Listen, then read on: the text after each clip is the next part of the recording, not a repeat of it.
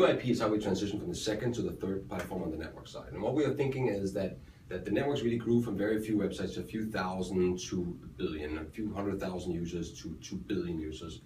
And that's really through the expansion of cloud, mobile, social, etc. And the challenge today is that customers get one thing delivered, but their expectations are much, much higher because of what they're used to in the social/cloud world. And so IT cannot deliver those things. And what we think of as the new IP is really on the NFV side of the house, on the pure software side network, we really think about moving from closed to open, hardware to software, manual to automated, high cost to low cost. And that's really what NFV is all about. And then when we look at the physical side of the network, we have our fabrics where everything connects, we have a customer edge, and we then layer on, depending on what the customers need, whether they need things like NFV, service chaining related things, or they need things like SDN for overflow or overlays to partner solutions. And that whole thing gets automated through an orchestration layer, which today typically is OpenStack.